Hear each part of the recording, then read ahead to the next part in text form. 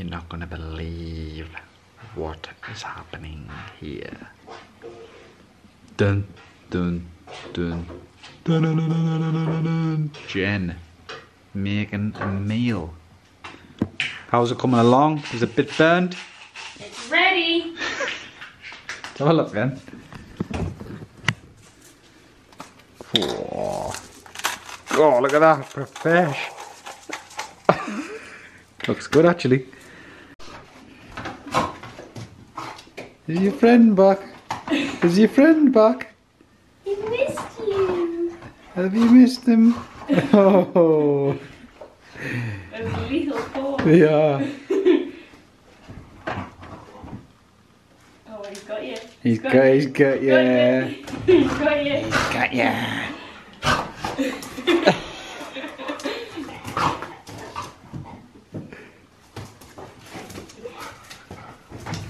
Nowhere to hide in here. Just call him Scott, the dog whisperer.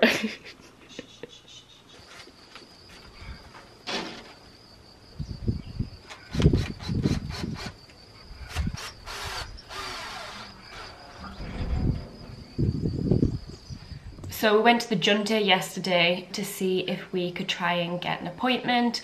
They didn't speak any English, but Scott did really well to try and communicate with them. They said that on Tuesdays you can go to your local council office and someone should be there, but I think it would have been a bit tricky. We didn't have an actual appointment, we were just kind of going on a whim. Luckily George managed to sort us, so that's tomorrow. On a Sunday they're open, who knew? So last night we went for some beers and wine and cheese with the Vegas, and they gave us some great news that George managed to get us an appointment for our residency permit. So that is tomorrow, so fingers crossed that goes all right. We can take our passports down and our contract here and get our permit. Exciting. And even better, Marlene made some Portuguese tarts. They are literally the nicest family. So they surprised us with the Portuguese tarts. So we had them last night straight from the oven. They were delicious. And she even made extra for us to bring home. So can't wait to eat them later.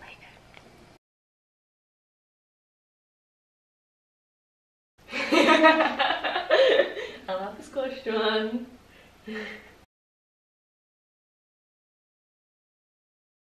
The Vegas are coming around soon to do their English lesson, which we do on a Saturday for about an hour, and then we are going to go on a bike ride down to the river. Yesterday I went on the first bike ride with Bella and she absolutely loved it. She just ran the whole time, so it's going to be really good exercise for her. We feel like we're getting better at Portuguese. Scott's got a really good grasp of the language now. I can understand most things, still not confident speaking, but spending time with the Vegas definitely really helps getting immersed in the language, so we will see how that continues. Watch this space.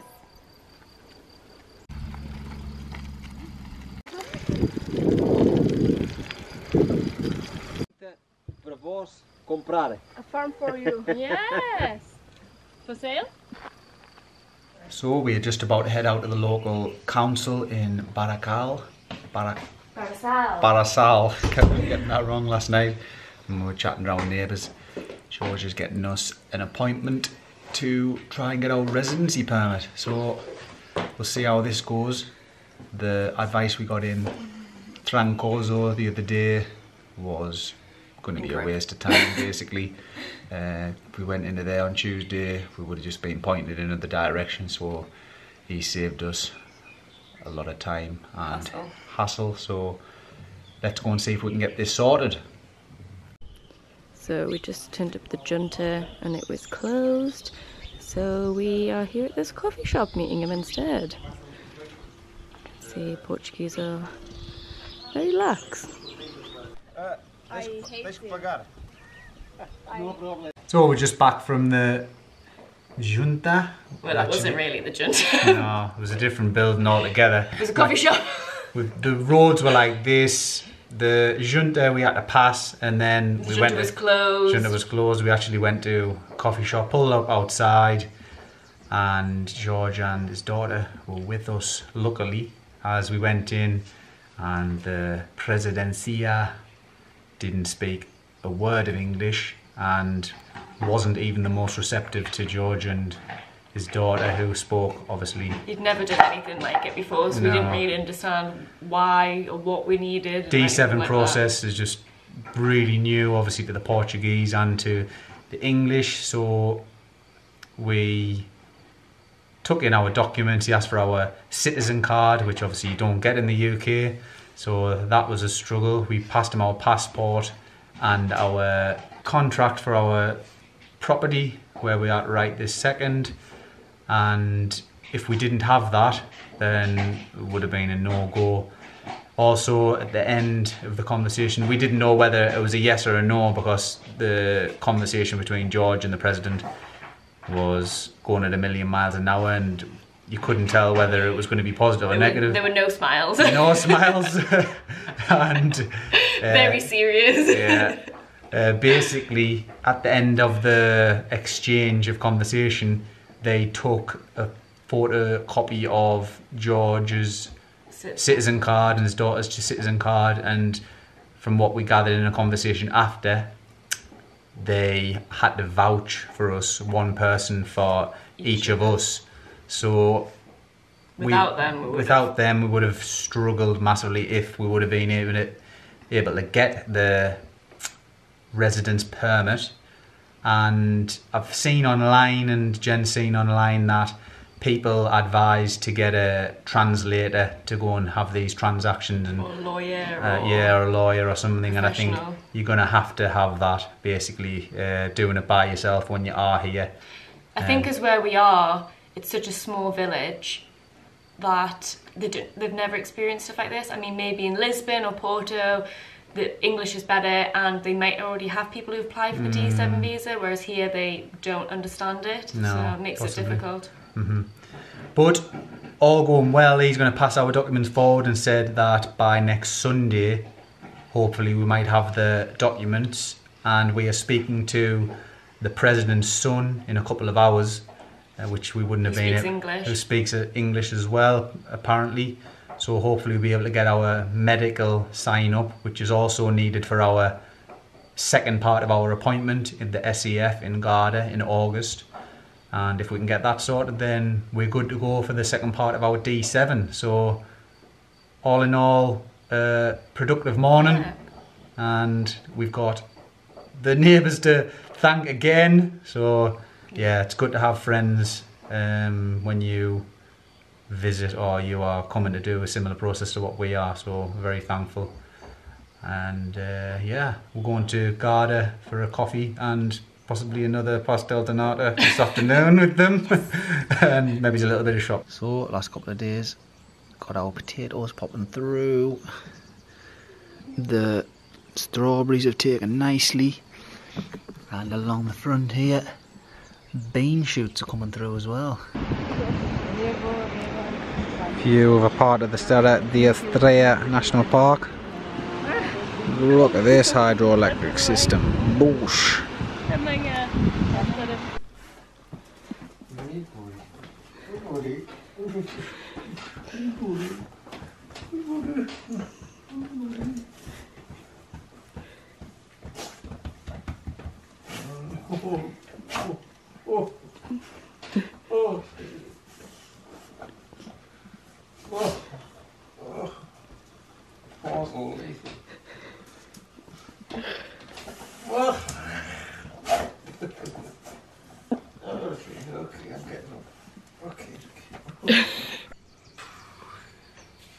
So, Monday morning weighing, lost £2. Jen lost 2 ounces. She's just had an 8-ounce poo. I'm super skinny now. That's the tactics she normally goes before she weighs herself, and she wasn't happy with the 2 ounces, so now, what's that total? 10 ounce 10 ounce loss weighing. I said it was because she... 1 week or 2 weeks? That's it, that's this week. Come on then, let's discuss these.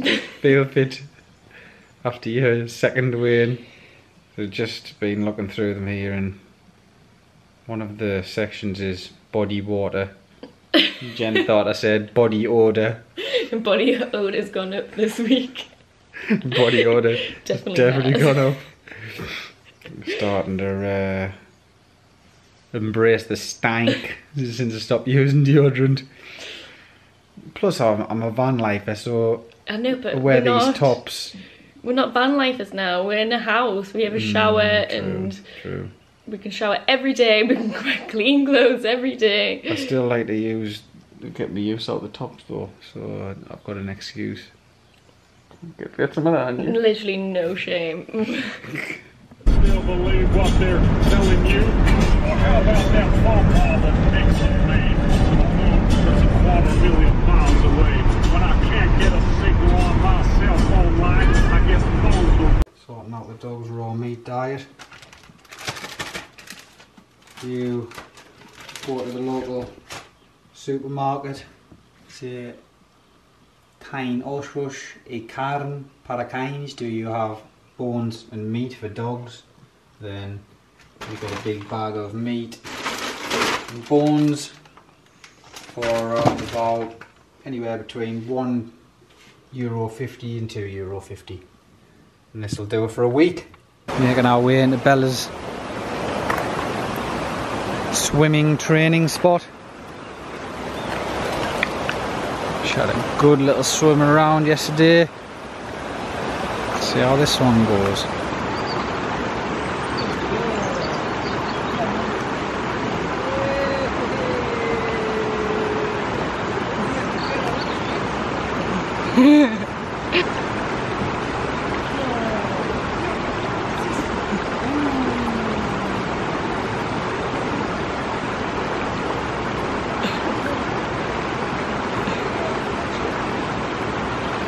So, lovely evening in Portugal tonight, guys.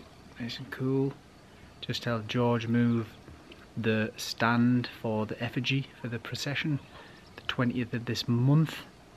And quick chat, tell him that we want to start some trees off in pots here, and he's been good enough to give us some fig tree cuttings that have got some nice healthy roots on them already.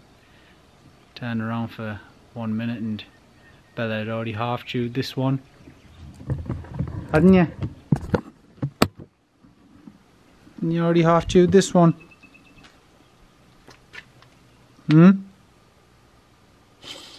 You chewed this one, didn't you? Who did this?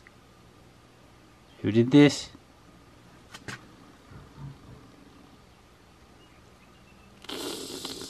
Bella. Anyway, she just chewed the end of this branch off. So I'm going to get these planted up.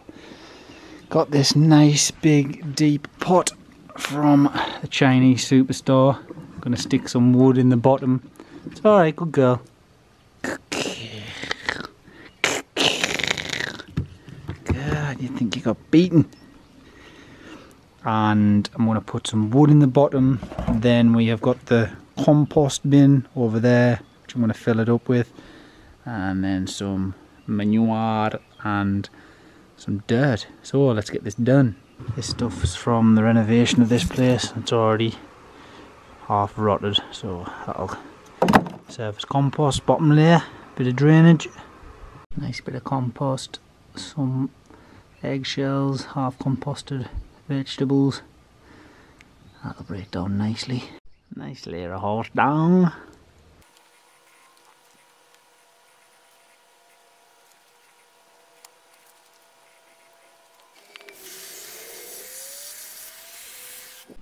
Big trees the day after, guys. Cover the top of this big one in rocks just to stop the evaporation a bit. Although the sun isn't really beaming today. That's it for them. Over here there's a nice cut field now, even though it's not used.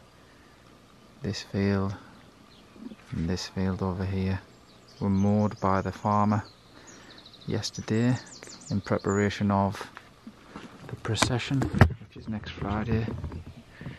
Very devout folk around here, and the procession is of Saint Fatima or our Virgin Mary, and I'm just about to go and help remove some dirt which was swept up from the local chapel.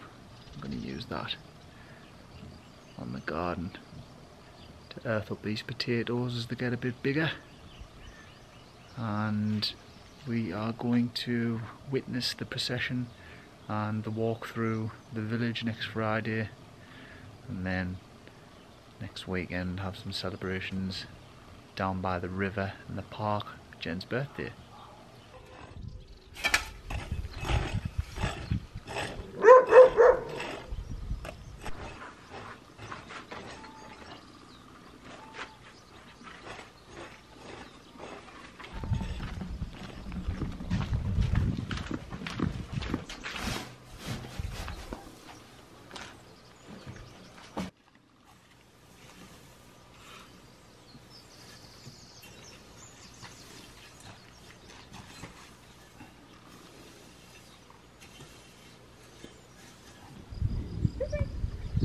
Storms are brewing in the distance. This leaves a job only for The storm penetrator. You've got to go for the ore. Or Penetrator! Storm penetrator! Egg and chips, my home favourite, cooked many times by one and only Grandma H. We're having it with roasties today. Look at them. Oh. Crispy edges. These potatoes are the one for roasties. Fluffy inside. Delicious. Are you enjoying the market?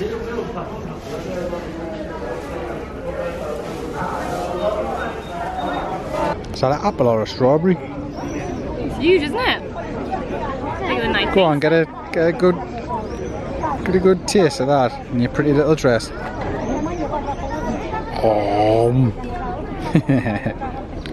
How are they? Really good. I already know they're delicious. Back in Trancoso Market, just been to our regular fruit and veg vendor. Can't figure out whether it's a particularly good price, but as the prices of fruit and veg are going this day, I think it's not too bad. And they're delicious. So, can't complain. Creatures of habit, back in the same cafe. I got a longo this time. Jen with a little, what did you get? Cappuccino Classico and a Pastel de Viaggio. Which is? Pastel de Viaggio. Which is a what? I think it's a jam tart, but I will report back. So just back from the market, got some pimento or peppers, a couple more tomatoes just to fill the rest of that soil.